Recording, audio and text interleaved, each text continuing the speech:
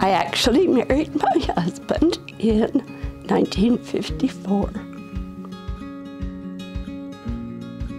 At first, we went with racehorses for part of the year.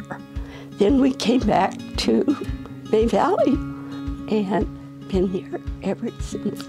We are a diversified farm and ranch. We operate irrigated farmland. Our irrigating water comes out of the Arkansas River through a canal system. For most of our past, we have flood irrigated fields out of open ditches. We've tried to get to the point where we're more efficient. We started out with underground pipelines and gated pipe, and now we're trying to convert 100% to pivot irrigation. It's really hard because the margins are so tight.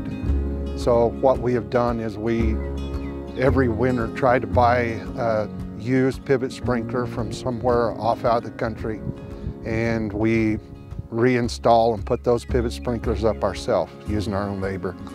When we started trying to conserve and place the conservation easement on the ranch, one of the first groups we worked with besides Cattlemen's and Cattlemen's Ag Trust was Audubon Rockies.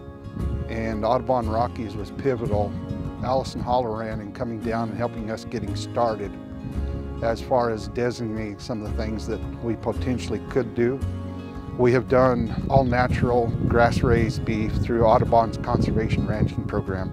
The beauty of that program is that we are trying to have a working cattle ranch and also promote all wildlife habitat. The beautiful thing about that, if we're focusing on Audubon's conservation ranching program, is birds are an indicator species. If we are doing things out here that promote bird habitat and allowing birds to thrive, every other species of wildlife, plants, insects, the soil, everything will benefit if birds are here. So we use birds as our indicator. If we have healthy, thriving species, we know that we have diversity in the whole system, and that also allows us to move into what we started with our carbon credit offset program.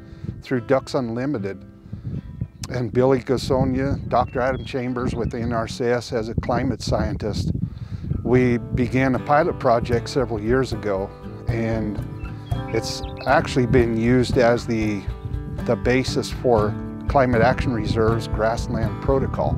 And that allows us to be able to offset other people's use of travel by using the carbon that is being stored in these grasslands.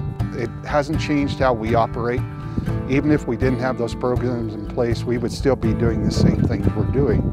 But it benefits everybody because we can work cooperatively, and the things we're doing here can help other people in some of the goals they have. Through the carbon offset program, we're able to truly conserve carbon and get it down in the roots where it will stay there until it's plowed up, which with the conservation easement that we have is not going to happen.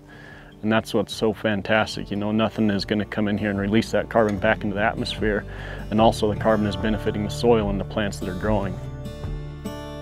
Our crop program is a rotational system. We have corn, wheat, we have the cover crops, we have sorghum, forage sorghum I should say, and we try to keep that in a constant rotation, again to maintain our soil health and to build our soil profile more so that we're limiting ourselves against insects that are damaging to different crops.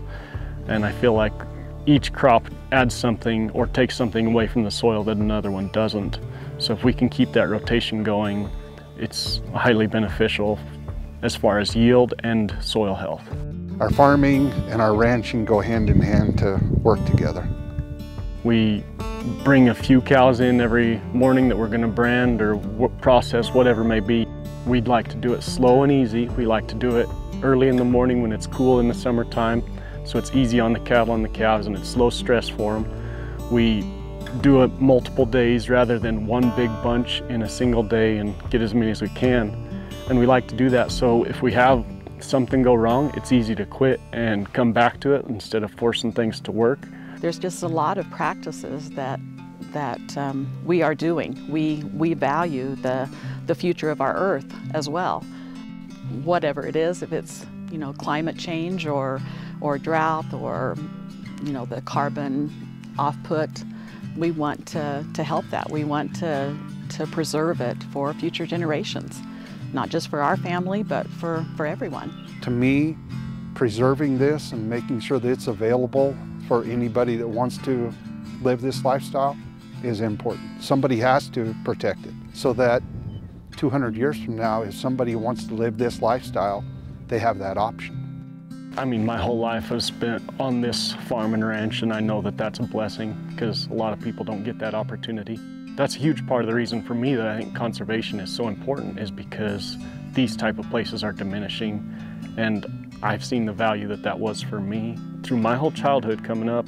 I mean, this is a refuge here, and we get to come and enjoy it, and I hope to be able to instill that in my boys and my nieces and nephews too, that there is so much to offer by just enjoying this simple thing that's here, that even though it seems simple to be out here on it, the complexity of what it takes to keep it here is astounding.